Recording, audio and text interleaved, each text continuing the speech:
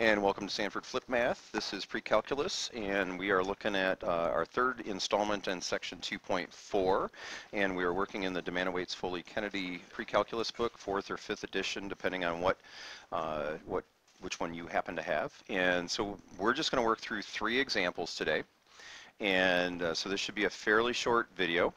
And we're going to first start with writing a polynomial equation, and we've done an example like this back in section 2.3, but it came up again here in 2.4, so we're going to do that again.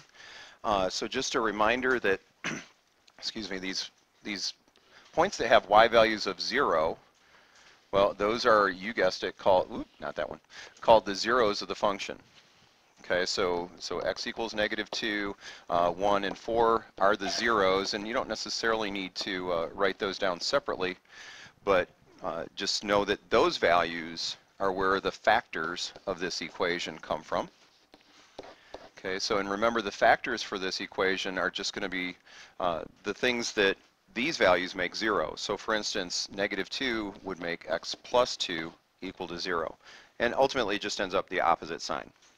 Okay, so that the next factor is going to be x minus 1, and then finally x minus 4. So these are the factors that we would put together to make a polynomial equation. Okay, now the only other question is what's up with this 0, 4? Well, that's just another point that's going to be on this curve somewhere, and if we did a little sketch, and you don't necessarily need to do a sketch for this, but I just want you to see where it comes from.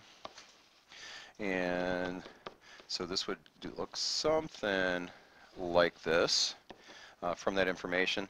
And so really that 0, 4 is a y-intercept. And when I talked about this in 2.3, I just warned against, you can't just put a little +4 down here and call it good.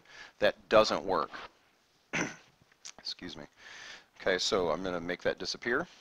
Nope, I didn't make it disappear, did I? I did the wrong one. Sorry. Doop, doop. There we go. All right. So instead what we do is there could be a number out here multiplying out in front, and we need to solve for that value. All right, so we're going to take that 0, 4, that extra point, and we're just going to substitute it in. Now remember, 0 is an x value, and the 4 is a y value. And so in place of y, we're going to put in 4. I don't know what a is, and that's the whole reason for us doing this. So 0 plus 2, 0 minus 1, 0 minus 4, and we're going to solve this for the a.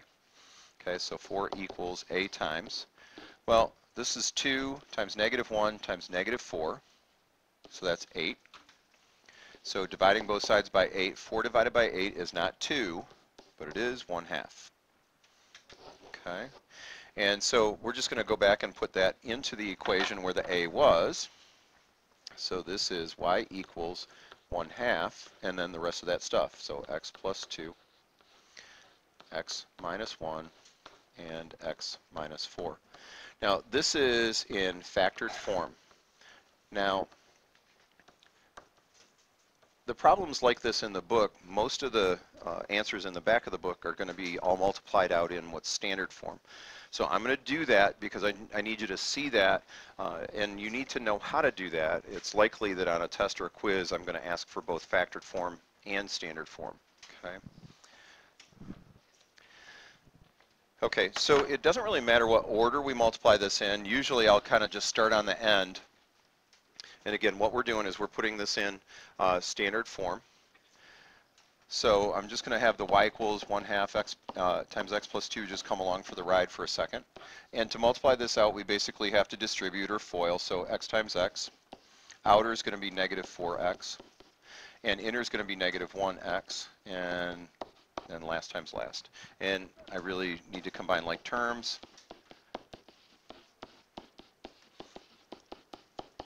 Tap, tap, tap, tap, tap. All right, so that's one step. Now I need to multiply all of this times all of this. So I'm going to end up with 6 different little pieces of this thing. And again, that 1/2 is just going to come along for the ride for a minute. Okay, I don't want to make a bunch of fractions right now. I'll make fractions at the end, then I only have to deal with them once. Okay, so when I do this, I'm going to multiply x times all 3 of those. So x cubed minus 5x squared plus 4x And then we're going to multiply 2 times all 3 of those.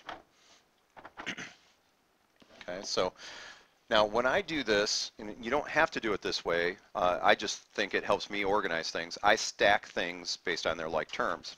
So for instance, 2 times x squared is 2x squared. I'm going to put that under the 5x squared. 2 times negative 5x is going to be negative 10x. And then 2 times 4 is 8. Okay, so I'm going to combine like terms now, so I'm just going to add these things together.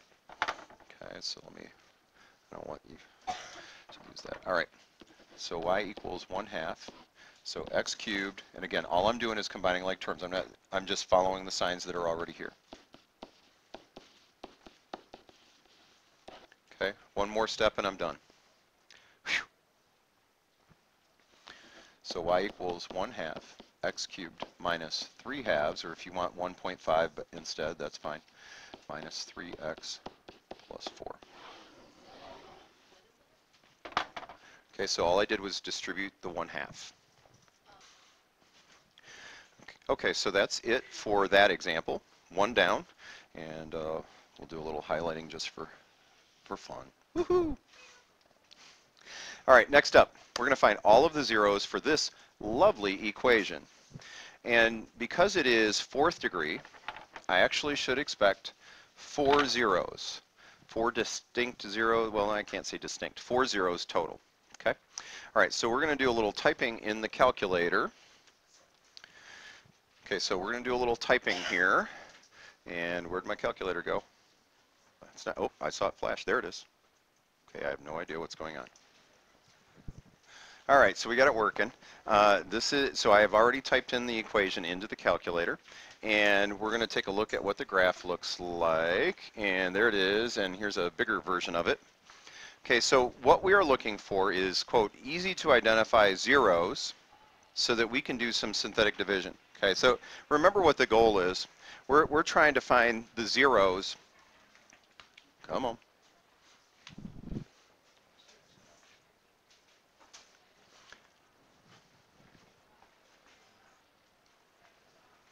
Okay, so the goal is to find the zeros. And the problem is I can't factor this like I would with a quadratic. You know, if I just had x squared, maybe I could factor, maybe I could do quadratic formula. But because I can't do that with a 4th degree, I'm going to start by trying to figure out some factors by peeking at the graph.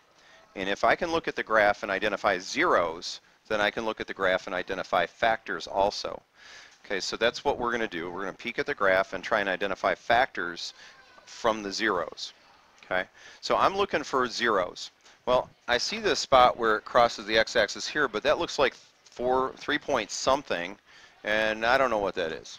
Okay, I don't know, negative point something. I don't know what that is, and to tell you the truth, this looks kind of jacked up too. So I'm going to go to the table and hope for a little better information on the table. Okay. Well, on the table, I can see that -2 actually is a 0. Okay, so that's good.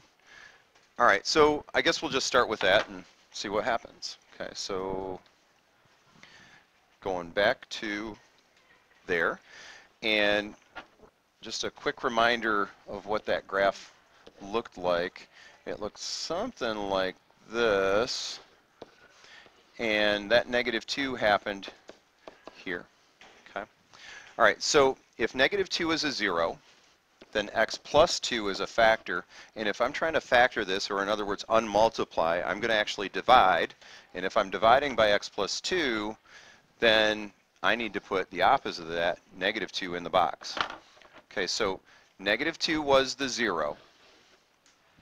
The opposite of that gives me the factor, and the opposite of that gives me what goes in the box for synthetic division. So in essence, the 0 just goes in the box.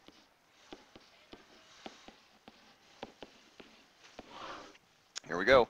Remember, synthetic division, you bring down the first number, and then after that, everything is multiply, add. Okay, so here we go.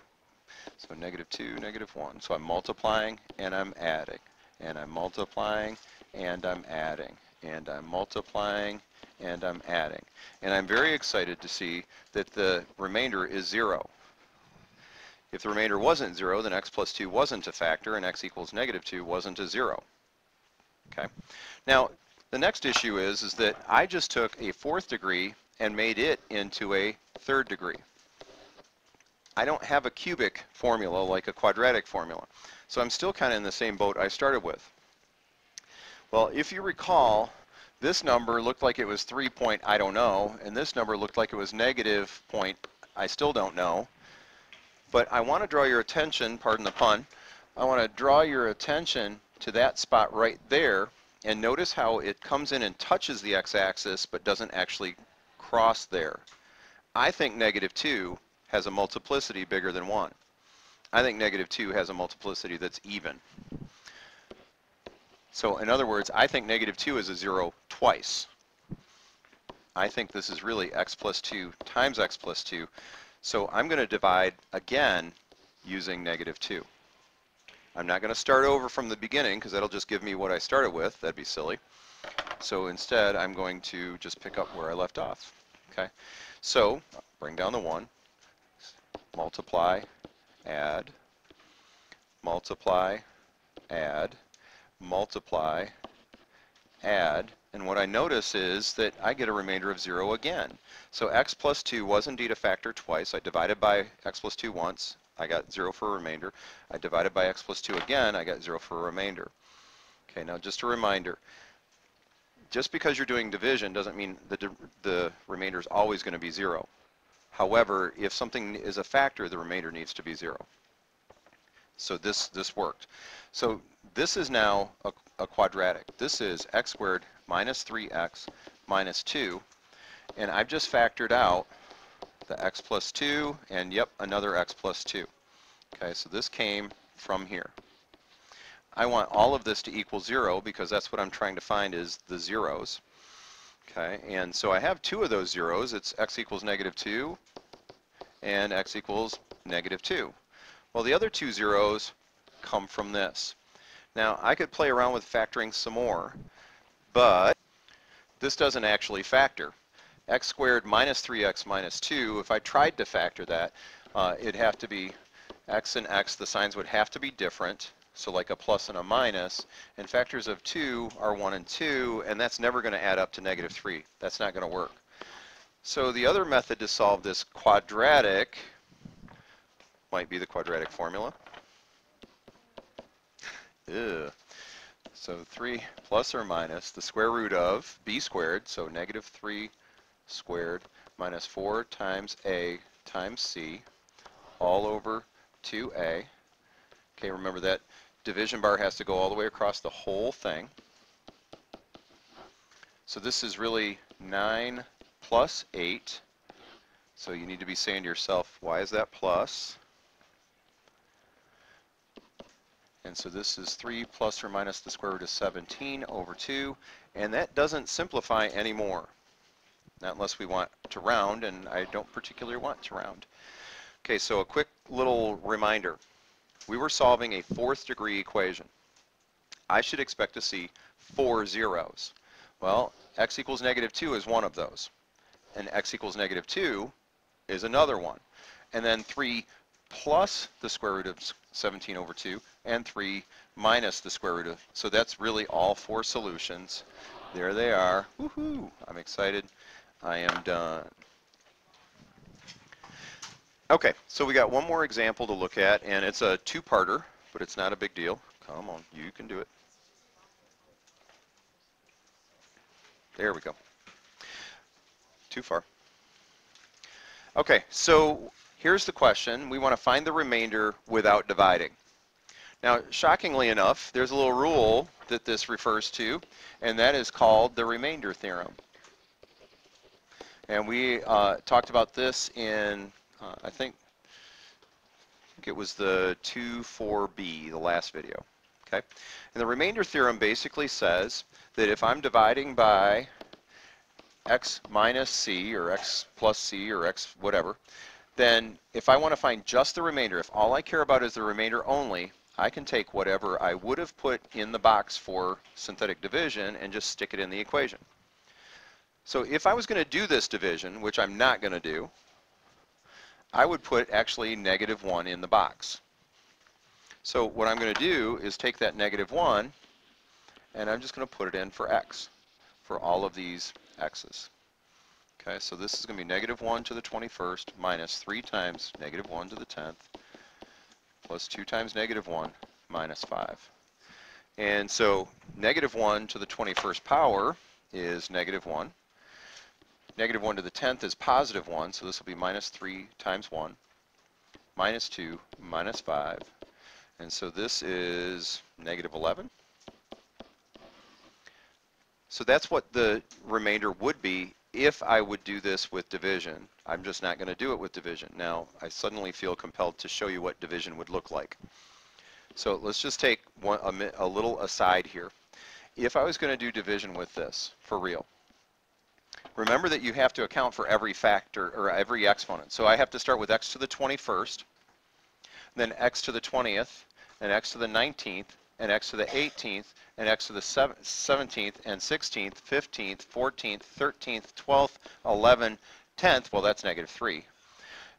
9th, 8th, okay, I've run out of room. Okay, so you get the point, we don't want to do all that. Sometimes it's just ugly, and if all we really care about is the remainder, then we don't need to do all that.